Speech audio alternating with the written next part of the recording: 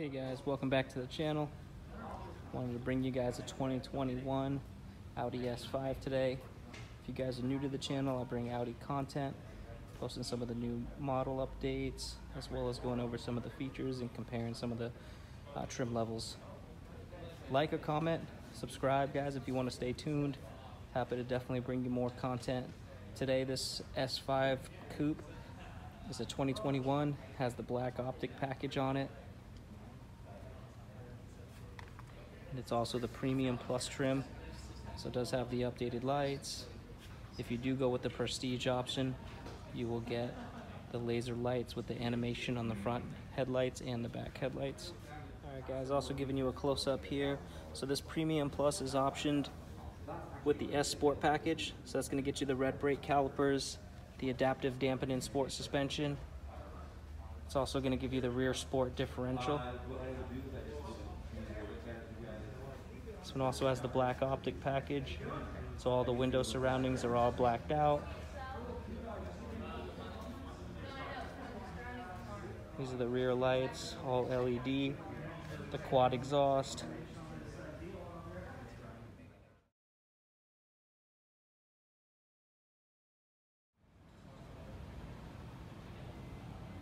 And guys, the exterior color we're looking at is Glacier White Metallic.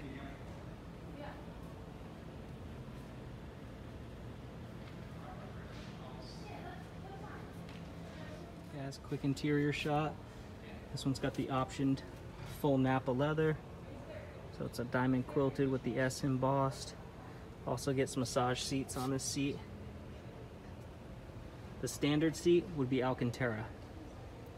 It'll be leather on the outside with Alcantara on the inside. Another view from the passenger side. Also has the carbon atlas inlays added.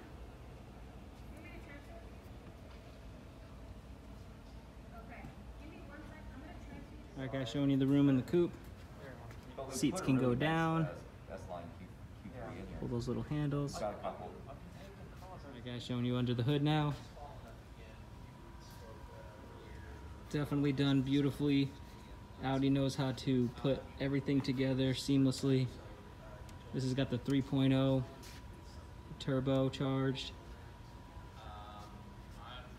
Alright guys, here's another interior shot.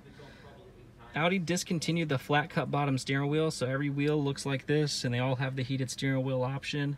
This is Audi's virtual dash, so you'll be able to customize the views. And they also have a couple of different layouts you can set.